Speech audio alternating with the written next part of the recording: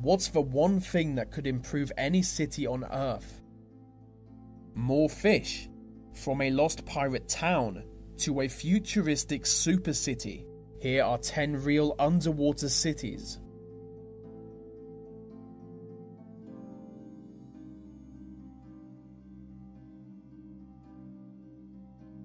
The Jamaican city Port Royal was cast into the water by an earthquake in 1692. At the time, it was the most wealthy city in the Western Hemisphere and the unofficial capital of Jamaica. Now it lies beneath the waves in partial ruin. As one of the most vital cities of the British Empire, millions worth in gold and silver are left within it, just waiting to be found. Archaeologists have been working hard in the city to uncover old houses, forts, castles, markets, and taverns. It was basically the pirating capital of the globe, meaning that treasure has been found from everywhere from England to China.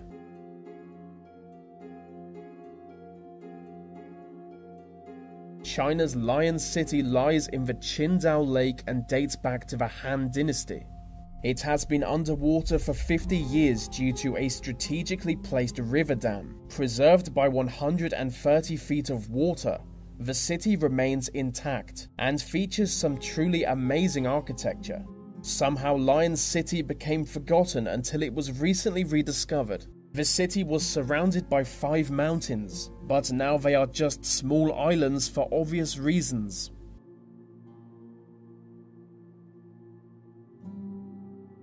Ocean Spiral is the name of a planned underwater city set to be constructed by Japanese companies. The spiral structure will reach depths of 2.8 miles below the surface. Residential zones and business sectors will be built within a 1,640-foot giant sphere.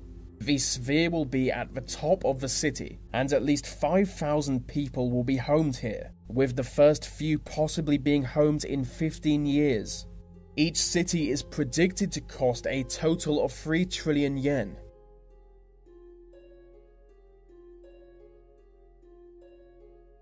The Lost Settlements of Ontario is the name given to 10 settlements that are now completely submerged. The villages were flooded when a nearby power dam was constructed. 6,500 people had to be moved, and parts of New York were also flooded on the American side of the river. Buildings can still be explored by divers, who often boast of scrap they've salvaged. So you've got that to look forward to if you like old junk.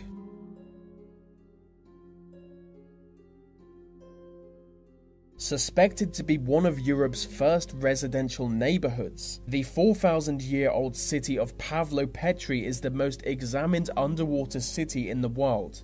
The visible foundations of the oldest known underwater city allow us to see what the place would have looked like.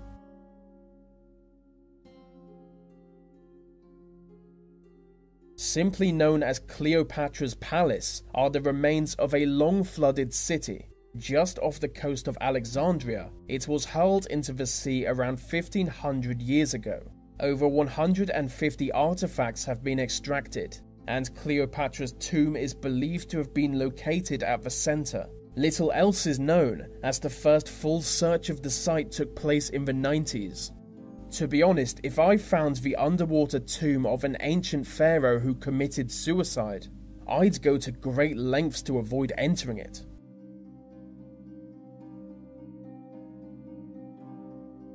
This next one might not be real, but there's a good chance it is. Legend tells of a huge underwater city in North Wales. They say it was built around the palace of an evil prince, but it was flooded by a big storm in the 6th century. Many believe this tale to be more than just a myth. There is a local ridge known as Helig Palace. Surveys have located an underwater wall in the surrounding area. Could it be the submerged palace?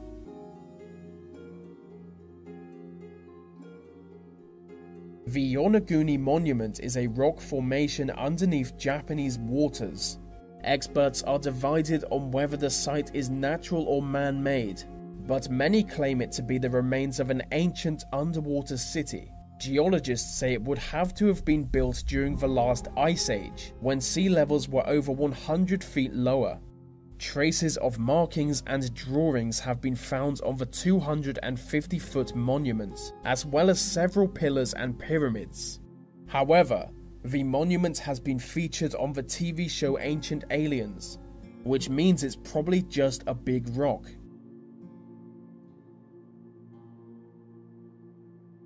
The underwater Indian city of Dwarka was literally seen as a fairy tale. Until recently, almost no one believed in it. Said to boast 900,000 palaces made of crystal and silver, Hindu scripture has always taught that Dwarka was swallowed by the waves, never to be seen again. Not too long ago, archaeologists stumbled upon the city while unearthing an old temple. 70 feet beneath the waves, an ancient metropolis was found. City gates, walls, and a huge drainage system demonstrates its size. 8 years of excavation saw the discovery of a 550-foot fortification.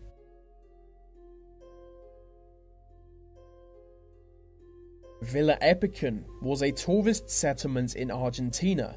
It was home to over 5,000 people. But in 1985, a dam burst, which flooded the city. All but one resident left. He lives in a stone hut nearby. The water has recently receded, so you can now visit the entire settlement, although it may freak you out, as it does look like some kind of post-apocalyptic nightmare.